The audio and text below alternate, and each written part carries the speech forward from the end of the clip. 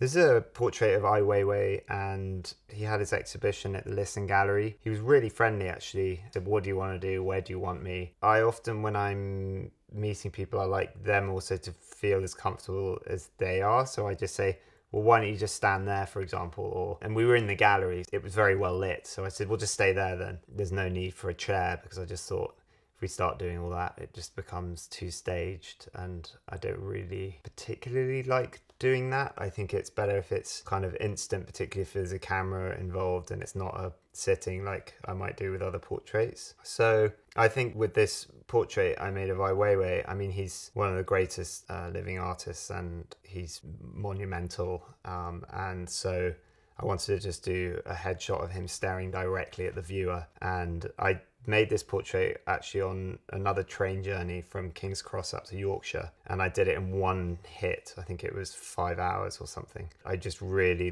got in on his face and the colors. I was just thinking of his sunflower seeds and Van Gogh a bit, like the connection there between his installation in the Tate and sunflower seeds, and then I started thinking about flowers, and so I've printed him on these dry delphinium flowers, which actually are made by my uncle in Worcestershire. They have this amazing quality where some of them are actually falling off, and I really like that because it's this kind of question of life and death and how things aren't around forever and how we aren't around forever and the fragility of life. And so actually this portrait is really, really successful, and I look forward to making more and using dry flowers and this concept of life and death in portraiture.